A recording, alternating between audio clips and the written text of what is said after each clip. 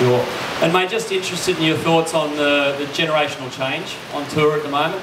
But the number of young guys. You mean that we're all old now? Yeah. I'm sticking on the age thing here for a while. Yeah. We're going to milk this thing. But like your teenage guys with Gabriel Medina's here at 17 and 18 winning events, and do you feel like the tour's in a real state of flux at the moment? It always is.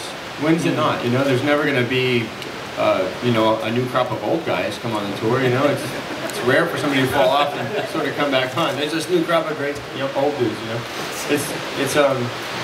it's always going to be the younger guys, and they're setting a new direction every year.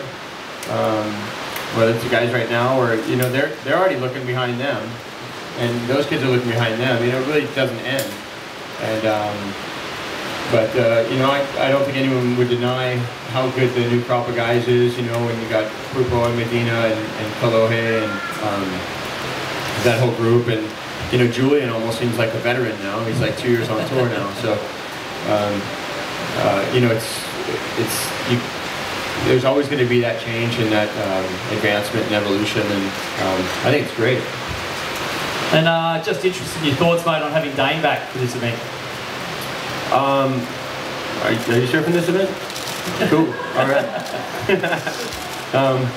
Well, it's gonna be good. We'll probably end up surfing against each other, depending on how the wildcard situation goes. So, could be fun. It's been a while. We haven't had a heat, and I don't know. I think our last heat was at Trestles years ago, but I think it's great. You know, everyone wants to see Dane surf. You know, not just the fans, the guys on tour, and I think everyone's looking forward to it. No worries. Yeah, Kelly Slater, great to have him back here in the Gold Coast.